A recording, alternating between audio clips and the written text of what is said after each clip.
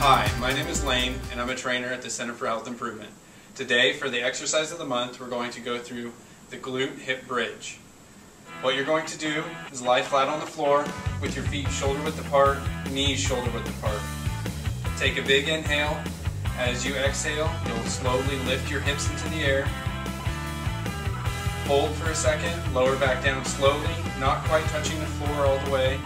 Then you'll lift back through, and then lower back down. That's the exercise of the month. If you have any questions, feel free to stop by the wellness desk.